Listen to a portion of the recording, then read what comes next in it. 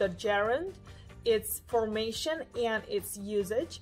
Before we start talking about the details of it, let's look at our picture here. It's a short conversation. So a girl is asking a boy, and she's telling him, you should start thinking about something else in life besides eating.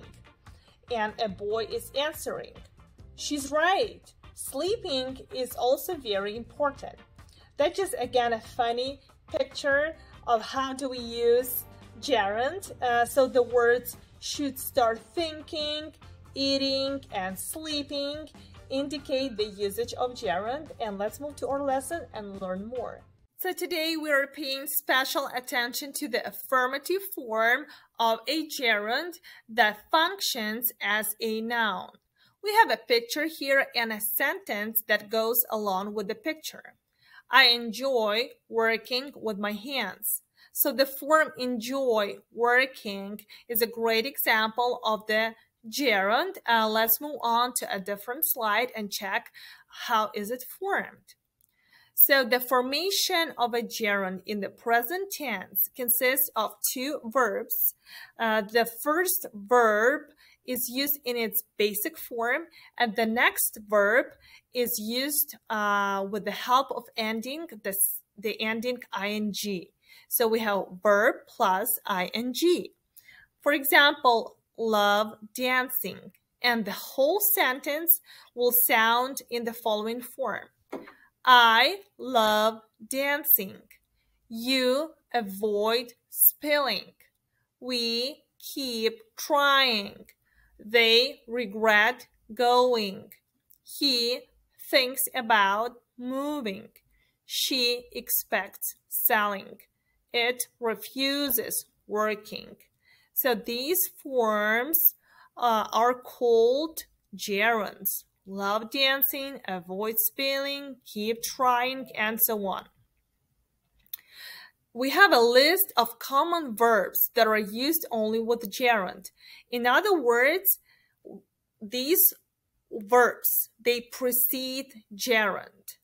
So we have a verb, for example, allow, and the next verb is going to be a gerund. So the verb with ing. For example, allow going, advise doing, admit working, begin selling, and so on.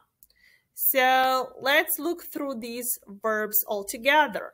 Allow, advise, admit, begin, consider, continue, deny, delay, finish, forget, hate, imagine, like, prefer, miss, quit, recall, risk, recommend, require, resist, start, stop, suggest, tolerate, try, understand.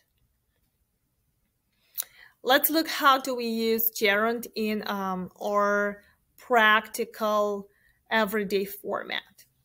My father hates wearing a suit. He avoids wearing formal clothes. So we have hates wearing, avoids wearing. We have two verbs. The first one and the next is used with the ending ing. She regrets spending her vacation at home. Regrets spending. I refuse giving up my dreams. Refuse giving up. Let's check which form are we using here. Peter doesn't like his current job. He starts searching for better positions. This girl keeps looking at her watch. Let's hope the meeting isn't too boring. I avoid going out with my friends a few weeks before my exams. And finally, we have a story about John, and we have a lot of examples of the gerund. So let's read the story first. My brother John loves eating fast food.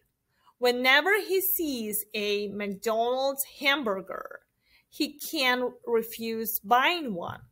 Because of that, John has started gaining lots of weight.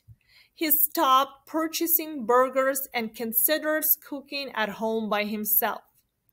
The doctor advised him to exercise more. John dislikes going to the gym and prefers jogging in the mornings. John begins living a new life and he's quite satisfied with all the new changes. So let's try to find the examples of the gerund here. The first one, loves eating. Two verbs.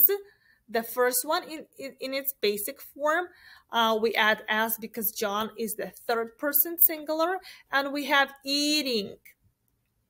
Can't refuse buying.